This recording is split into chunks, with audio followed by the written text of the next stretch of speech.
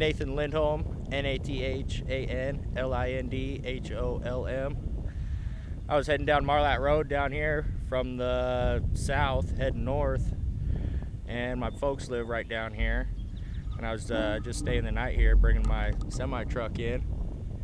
And I dropped off my bag down there at my folks' house. Went to go hop back in my truck, and I looked to the north here and see the train crossing the road, and I noticed the cars are rocking back and forth real good.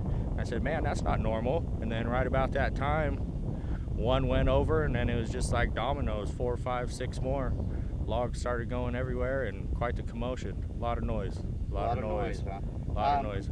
Was anybody around? Was anybody in danger? No, there wasn't, and that's a good thing. Real lucky. Because you got normally when people stop, and if the train is coming by, there's a white line there on asphalt, and normally that's where people are parked waiting for the train to go by, but as you can see now, you can't see that white line. It's covered in logs. I would have been waiting for the train, and I might have been